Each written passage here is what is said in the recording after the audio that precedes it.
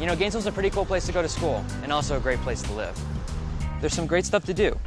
There's great restaurants and clubs downtown, beautiful parks and museums, and plenty of tree-lined streets where you can walk or bike. Like many of you, when I first arrived in Gainesville, my head was filled with important questions like, when does the bus run? And can I recycle this? But I'm here to take you on this information journey to your new home city. That's right, you're now from Gainesville.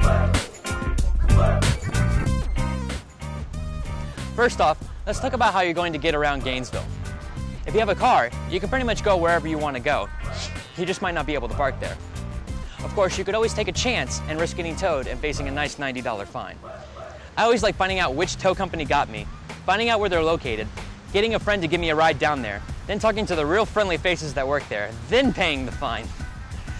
Don't take your chance. For example, you definitely shouldn't park here, or here, or here, or here, or here, or here. In fact, most places near campus and downtown have some kind of parking restriction. Most require you to pay for a metered spot, while others won't let you park there until after a certain hour. So be careful. Downtown Gainesville also offers parking garages like the one I'm in, but they also require you to pay for spots. Most business parking lots are okay too, but again, watch out. Sometimes it is pretty hard to tell. Many apartment buildings also have parking restrictions. Most allow visitor parking spots for you to park in case you're not a resident. Some even require that you have a temporary parking pass and then park in the visitor spaces. Many neighborhoods near campus also require parking decals, which can be picked up here at the Thomas Center, located on Northeast 6th Avenue.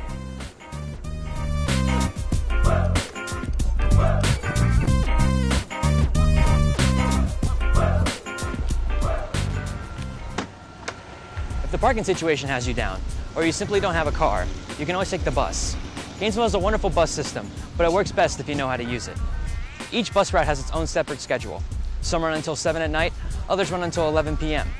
There's also the Later Gator bus route, which runs on restricted routes from 8:30 at night till 3 in the morning.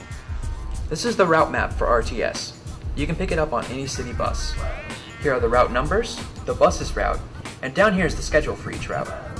You should get to your stop a couple minutes earlier, but for the most part, they come when they're supposed to. For more information, please visit www.go-rts.com. Bikes are also great alternative transportation around Gainesville, but traffic laws still apply, including stop signs. And it's always embarrassing to get pulled over by a bike cop. But they're also dangerous driving around at night, so make sure you have your lights on when riding.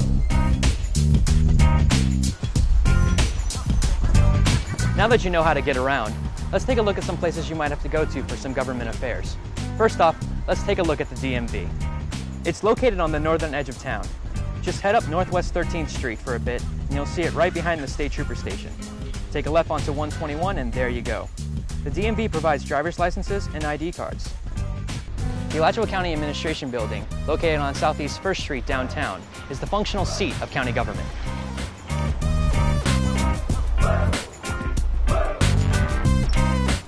Inside you'll find the tax collector, who gives out license plates, the property appraiser, and the supervisor of elections.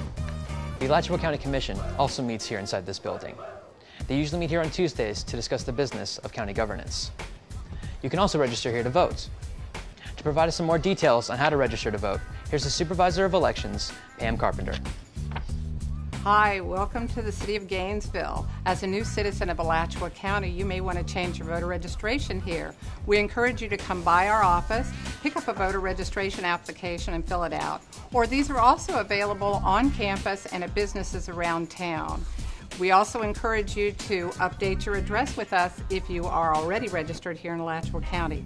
If you have any questions about your voter registration, don't hesitate to give us a call. And welcome again to Alachua County. You can also visit us on our website, www.elections.alachua.fl.us. Also downtown is the main Alachua County Library. Although UF and Santa Fe offer their own libraries, Alachua County has several locations for which you can find pretty much any book, CD, or movie that you may need. If you're looking to deal with Gainesville Regional Utilities, their building is also located downtown. They provide water, gas, electricity, and some internet services to Gainesville. Another important way to conserve natural resources in Gainesville is through recycling. Here's how you do it.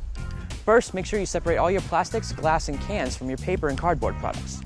But remember, not everything's recyclable. Some commonly mistaken items include pizza boxes, cereal boxes, plastic bags, and styrofoam. Also, make sure you remember to remove your bottle tops before taking out your recycling. For more information, please visit cityofgainesville.org/recycles. Also, if you live in an apartment complex and you feel that they do not have adequate recycling services, make sure they implement a plan and then notify all residents. If you're moving into a dorm on campus, I'm sure you've heard a lot about the importance of fire safety, but this cannot be stressed enough.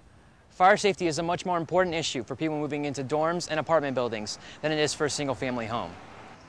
It takes just one neglected candle or electric grill, or an overstressed power outlet to put everyone's property and lives in jeopardy. I'm sure it may be funny to see your next-door neighbor running down the street in flames, but it's not worth losing your stuff over. You've waited your whole life to live on your own without the supervision of your parents. Congratulations, you've made it to college. Now welcome to the real world where over 2,500 fires occur nationwide in dorms alone. Here are some simple tips to protect you and all the new stuff you just purchased for your dorm or apartment. First, verify the smoke detectors are working. This is what is going to give you those precious seconds to get out before the thick black smoke overcomes you. Second, know at least 2 ways out of each room. Your second exit may be a window, but always try the door first. Third, the leading cause of fires among college-age adults is kitchen fires. Never leave food unattended while cooking. Speaking of unattended, never light a candle unless you will be awake and in the room at all times while it is burning. If you smoke or allow others to smoke in your apartment, provide wide-mouthed ashtrays or water cups to extinguish the butts. And if you plan to grill, make sure you place the grill at least 10 feet away from the building before lighting it. Finally, for your protection, it's a good idea to purchase renter's insurance. It costs about $150 a year, but in the unfortunate event of a fire or other disaster, your recovery will be much smoother. For more fire safety information, visit the Gainesville Fire Rescue website at gfr.org. Enjoy the freedom college brings, but remember, fire safety is important now, before the fire starts. Although Gainesville is a very safe city, you should probably take some precautions. For instance, if you're walking around campus at night alone, you should always consider getting a ride from SNAP, which stands for Student Nighttime Auxiliary Patrol. They are on call 24 hours a day and can pretty much pick you up anywhere on campus. However, if an incident does seem to befall you around campus, you should always be within running distance to one of these blue emergency poles. Press this red button and you'll receive help immediately. Gainesville is also a college town, so there are such illegal activities as underage drinking. Many people before you have tried to use fake IDs to get into local bars and pubs. Don't. It doesn't work and you'll probably get the cops called on you. Remember, bar owners can also get in trouble for serving to illegal minors. Also, the Gainesville Police Department has a program called the Party Patrol. Their job is to monitor noise complaints and also loud parties that can be heard easily from 200 feet away, which in actuality isn't that loud. Also, make sure your friends don't drink if they're under 21, and certainly make sure they don't drive home. They are your friends, right? You should look out for them. We'd like to welcome you to our city, but let you know we are a city and we do have crime, and the best way to fight crime is to take an active stance against it. As far as property crime, which is one of our number one concerns, we ask people, do the simple things. Lock your doors, shut your windows, leave lights on in your apartment or home when you're not there. When you go out at night and you're in your car, please take your valuables out of plain view. It's amazing. So many of our crimes are just because people leave their doors and windows open. If you'll do that for us, we'll go a long way at keeping you safe and keeping your property with you. For students coming into Gainesville, I think one of the most important things to realize is this is probably your first time away from home, and we're going to do everything we can as a police department to keep you safe. We're going to ask you to also do some certain things. There are laws against underage drinking. In Gainesville, we do enforce them. Quite honestly, we enforce them very hard.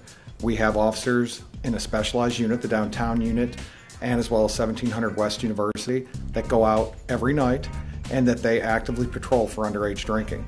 Usually we will give you a citation, which is called a notice to appear, but sometimes you could be placed under arrest. So we would tell people, please obey the laws. We do enforce them, and it's something that we look for.